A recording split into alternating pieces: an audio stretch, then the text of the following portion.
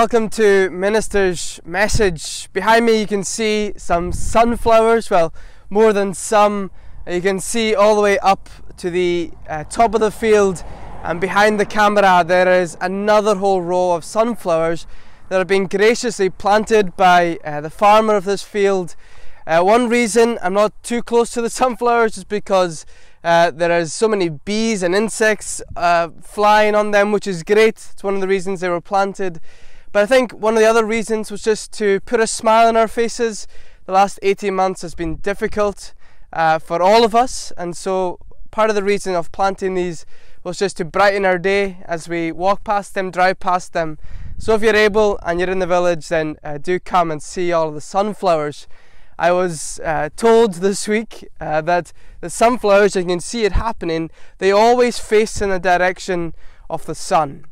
And that's a wonderful lesson for us as Christians to always be facing in the direction of the Son of God, Jesus Christ, to keep our eyes fixed upon Him at all times. So thank you for the sunflowers.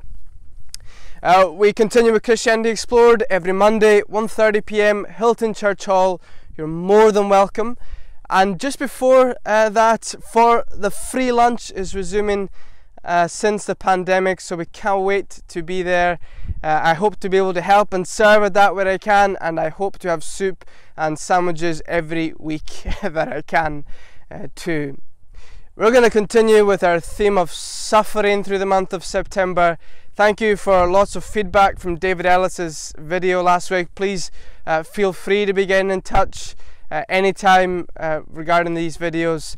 But this week I'm going to introduce you to James and Jennie.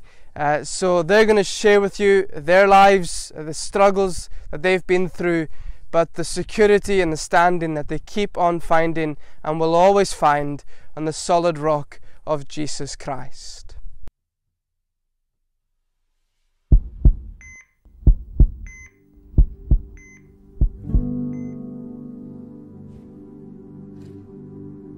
We went into it quite blasé, I suppose, didn't we? Oh, it's exciting. We're going to find out if it's a boy or girl.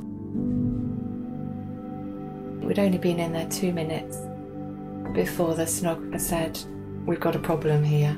I thought, oh, the machine's broken or something's gone wrong. We're going to need to move to another room. And she said, quite matter of fact, "I think your baby's got spina bifida."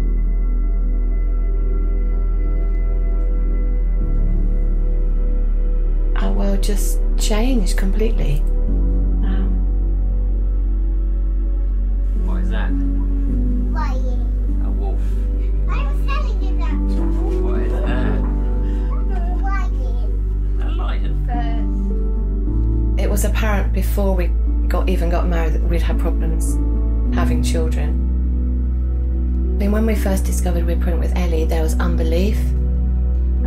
Could this really be happening? Because we've been waiting for it for years. I thought, I don't know what this is. I don't know if, does this mean that she's going to die? The appointment had finished. And I said, "Oh, we don't know if it's a boy or girl, you haven't said." And the sonographer said, "Oh, you still want to know?" And I think there was the presumption that we would terminate. They were telling us that in all likelihood our little girl wouldn't be able to do anything below the waist, that her legs wouldn't work. That's the normal way in which spina bifida affects children. And they were talking about how that could potentially cause learning disabilities. We'd have to think about it from a financial point of view as well. One of us would have to give up work. We believe that life is an absolutely precious gift from God. He created men and women as special. We're made in His image. Every individual has immense dignity and every individual has infinite worth. We always knew the decision we were going to make, and that was we wanted Ellie. There was never any question of that. There was never a choice for us. We just knew exactly what was right and what we actually wanted. We knew we just had to trust Him. At that time as well, my mum was terminally ill with cancer, with breast cancer, and we didn't know how long she had left. We first called parents to give the diagnosis that we'd heard. Speaking to my mum just shrieked on the phone, and she never cried, but that was crying, and it was wailing, really. She was just so overwhelmed with our situation and her situation. We were very, very upset, and we were so upset, and yet we didn't feel helpless. I think actually what we felt most was a strange sense of peace.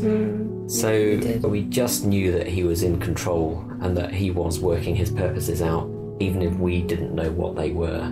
Yeah.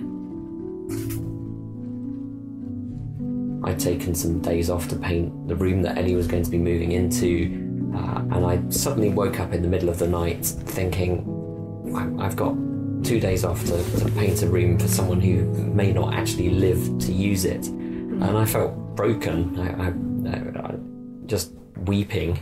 I suddenly felt the Lord's love, and I suddenly felt the Lord's power overwhelming me, and I just had a fresh appreciation that God is always powerful, God is always loving, God is always wise, and I just felt that. I knew that.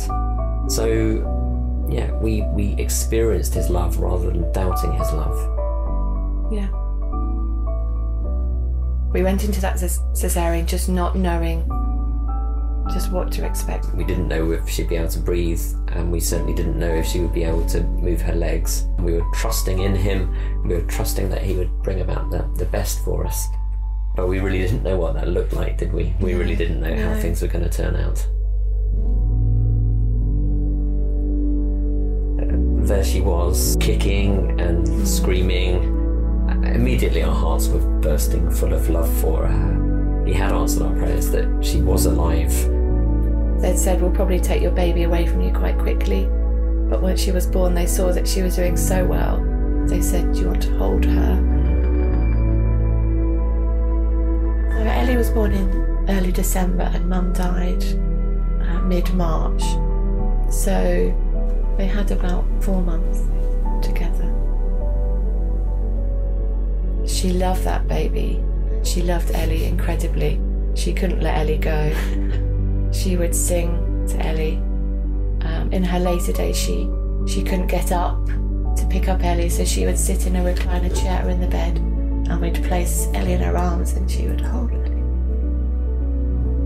For anyone losing their mum, you just want that person to talk to, and you always think your mum is going to be there and be a rock and have support. My mum died. James's brother was diagnosed with leukemia. Yeah, so he was diagnosed a week before your mum died, and he lived for about 9 months. He had really gruelling treatment, but in the end it wasn't successful, and he died in December of 2011, about 9 months after your mum had died. My sister is currently undergoing treatment for cancer. Nate, our youngest son, he had chickenpox, which developed into sepsis, and so he became desperately ill. We went for a routine appointment with Livy to the hospital. The consultant there said, before we talk about what we're here for, should I want to look at that eye? There's something really wrong with the eye. She had something called orbital cellulitis, and the consultant said she's going to be admitted straight away, because if that's not dealt with, that could lead to blindness.